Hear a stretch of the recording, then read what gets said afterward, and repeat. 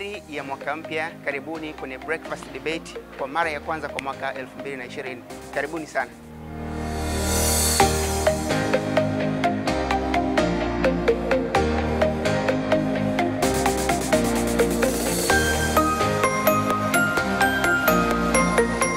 Our gross enrollment, meaning students who are studying standard 1, is at 93.2%, and the target is to get to 99% by 2025. So the survival rate currently is at 48%. It will take a number of years to be able to bridge this gap, but we don't have to wait for so many years.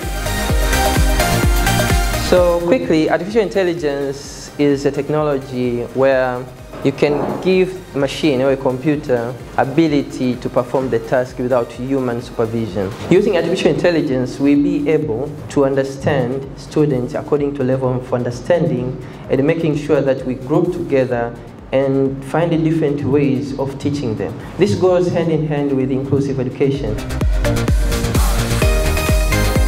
That information when I gather kwa wanafunzi nyingi tukiprocess, we may know kwamba kumbe behavior sasa inafanya hivi, kwa our policy iende hivi. Kwa it's like you're informing the policy and the decision making from big data.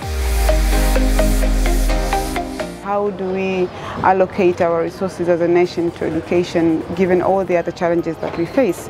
And that is how technology is coming in, creating a pathway to learning, to knowledge that is not necessarily replacing the system that is existing, but it's complementary. It's enabling students to learn anytime and anywhere and to meet the challenges and the gaps that they're facing in schools right now. Lazima tukubali kwamba maendeleo yanaendana na teknolojia sasa hivi duniani kote. Kwa hiyo hatuwezi kubaki nyuma. What does all of this mean in terms of child safeguarding and protection? Ushauri kwa taasisi kama Shule Direct zingefanya pilot walau katika wilaya moja kuangalia namna ambavyo inaweza kumfikia kila mmoja, alafu mafunzo yale tuyaweke mezani, tujadili pamoja na serikali tuone ni namna gani tunaweza tukayatumia.